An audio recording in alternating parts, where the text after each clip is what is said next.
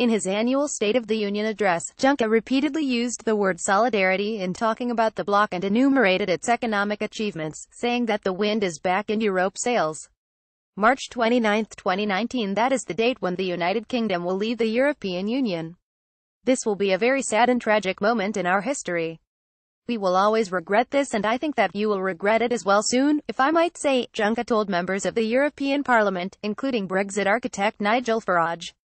Nonetheless, we have to respect the will of the British people. But we are going to make progress. We will keep moving. We will move on. Because Brexit isn't everything. It's not the future of Europe. It's not the be-all and end-all. Juncker called on EU leaders to set out a clear vision for the EU's future ahead of May 2019 European Parliament elections, held just over a month after the UK is scheduled to officially leave the Union. The 30th of March 2019. On that date it will be a union of 27. And I suggest we prepare very well for that date, he said, calling for a summit in Romania that day. A reformed EU. Juncker gave an insight into his vision for the EU's future and how he hopes to keep the other 27 member states together after a tumultuous period. Britain voted to leave the Union in June 2016. Around the same time, several members of the EU expressed growing discontent over how to handle the migrant crisis, while Eurosceptic right-wing parties in several member states gained support. When I stood before you this time last year, I had a somewhat easier speech to give.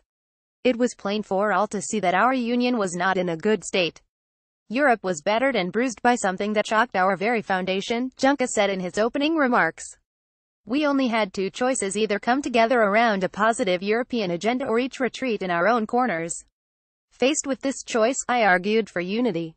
Juncker wants to boost trade deals and finalize pending ones by the end of 2019, saying that countries around the world were knocking at our door for new agreements. He also called for trade pacts with Australia and New Zealand.